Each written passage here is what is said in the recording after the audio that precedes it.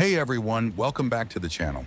If you're seeing the message, get the newer version of Windows to stay up to date, you're not alone. This error can prevent you from installing important updates, leaving your system outdated and vulnerable. But don't worry. Today we're walking through 7 effective solutions to fix this issue and get your updates working again. Let's dive in. Solution 1. Restart the Windows Update Service. One of the quickest ways to fix this error is by restarting the Windows Update service. Sometimes background update processes get stuck, causing the system to display this message. To restart the service, press Windows plus R, type services.msc, and hit Enter. In the Services window, look for Windows Update, right-click on it, and select Properties. Set the startup type to Automatic, click OK, then Start, and finally Apply. Restarting this service ensures Windows Update can function properly without being blocked by system errors. Solution 2. Run the Windows Update Troubleshooter. Windows comes with a built-in Update Troubleshooter designed to diagnose and fix update-related issues automatically.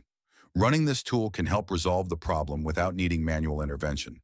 To access it, go to Start then, Settings then, System then, Troubleshoot then, Other Troubleshooters.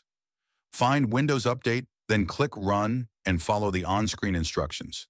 The troubleshooter will scan for problems and attempt to fix them, allowing updates to resume as expected. Solution 3. Reset Windows Update. Registry keys corrupted or modified registry keys can sometimes prevent updates from installing properly. Resetting them to their default settings might resolve the issue. To do this, download a trusted Windows Update reset file online. After downloading, run the file and click Yes when prompted. The reset process will restore essential update components, clearing any conflicts in the registry. Once completed, restart your computer and check if the error is gone. Solution 4. Run DISM and SFC commands to fix corrupt files. Corrupted system files often cause update errors. Running DISM and SFC can help repair these files and restore system integrity. To do this, open the Start menu, type Command Prompt, and select Run as administrator.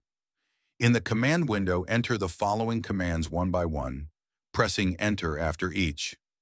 DISM/online/ cleanup image/restore health, SFC/scano. These commands will scan for and fix corrupted system files. Solution 5. Check your internet connection. A slow or unstable internet connection can interfere with Windows updates, causing them to fail. Before troubleshooting further, ensure your connection is stable. Go to Start then, Settings then, Network and Internet, then Wi-Fi to check your network status.